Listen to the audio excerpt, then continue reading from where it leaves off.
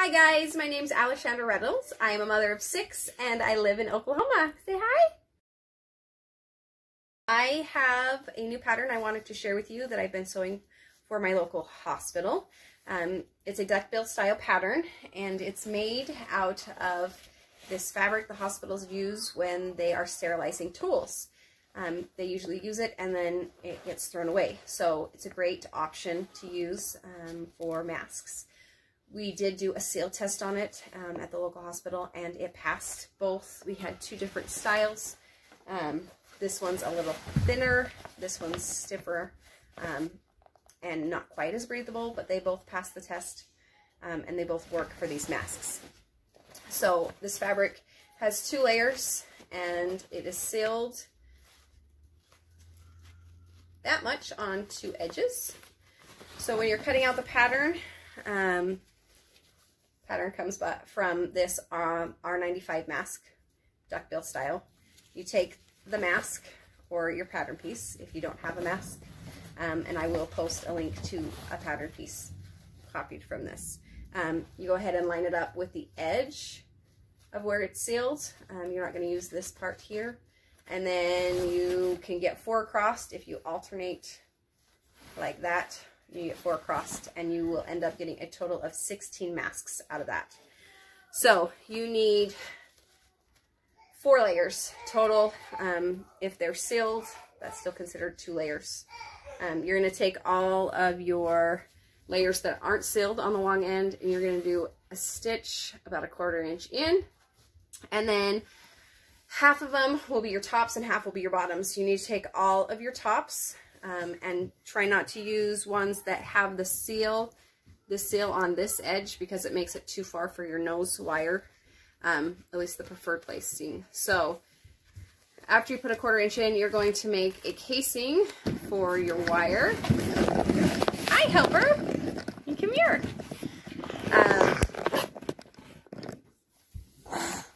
Okay, you're going to make a casing for your wire. It's going to be about 6 inches wide. Measure in equal distance. It's like 2.5-ish. And you're going to sew 6 inches down there. Your wire, you cut 6 inches and then you bend over the edges so it doesn't poke through. This is 16 or 18 gauge copper wire. We found works the best. 20 gauge was a little bit too small. 16, 18 gauge copper wire. After you sew that in, you're going to sew in your casing, you're going to push it in, and as long as you've bent it, it slides right in, and it should go, and you should have just enough room to do a stitch back and forth on each end, so it's not going to go any further, and so it looks like this. And then you're going to take your bottom piece, which does not have a wire, put it with your top piece, and you're going to stitch around these 3 sides 2 times.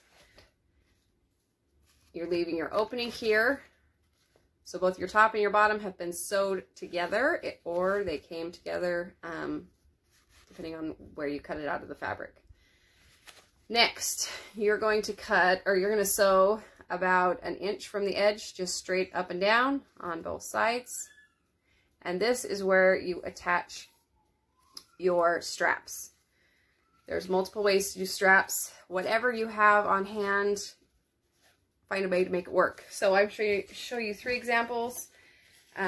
This is 1/4 inch elastic. I cut a hole on both sides.